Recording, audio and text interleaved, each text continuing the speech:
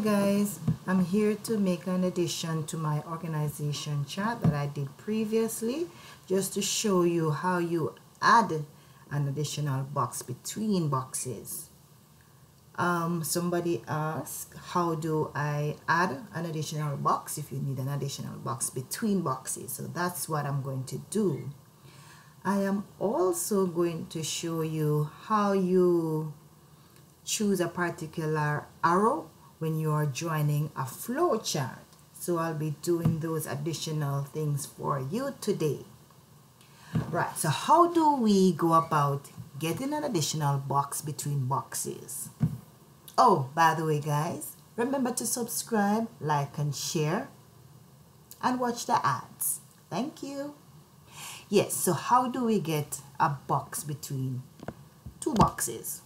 So for argument's sake, what if we want a box between church administrator and executive pastor of ministries? You could click on church administrator box, right click, and then select add shape.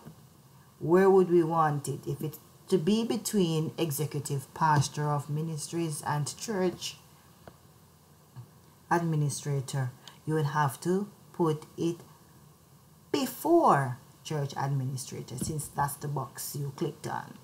So you'd click on add shape before, and there you have it. So now I'm going to be showing you how you go about getting this particular arrow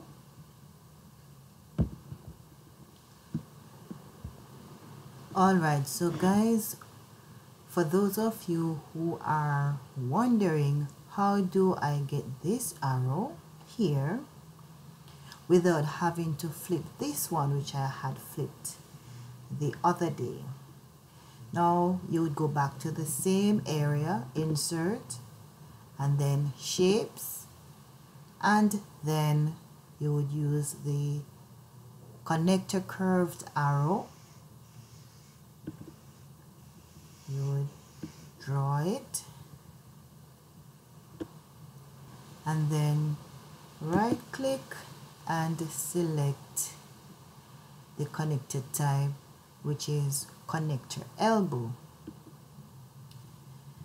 Alright, so you would pull this end downwards because that end would go into the box that you're connecting it to, and then you would push the orange connector elbow upwards until it looks like what you want it, which is like that.